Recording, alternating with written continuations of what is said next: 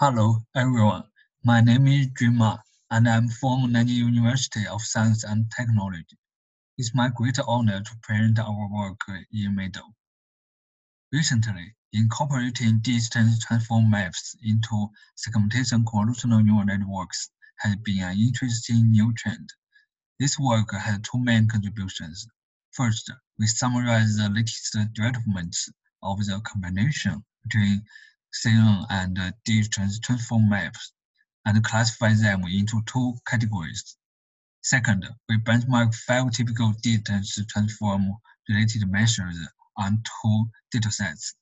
Ultimately, we want to answer the question, how can distance transform maps boost segmentation convolutional neural networks? Thank you.